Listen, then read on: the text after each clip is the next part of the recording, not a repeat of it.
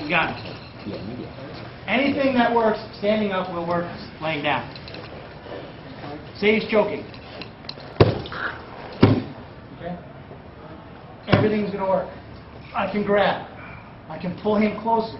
Right? It's hard for me to launch him off because I'm on the ground, but I can pull him in so I can get something.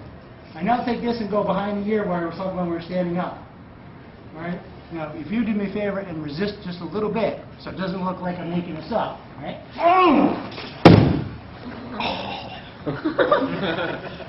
Now, this might be more ideal for women, because women get into that on-the-ground rape scenario kind of thing with some guy sitting on top of them or between their legs, whatever the case may be, okay? Yep.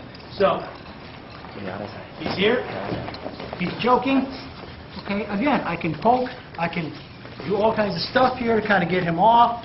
All works, all right? I can pull him in, I can get right behind the ear and the jawbone right here. Right? And I push.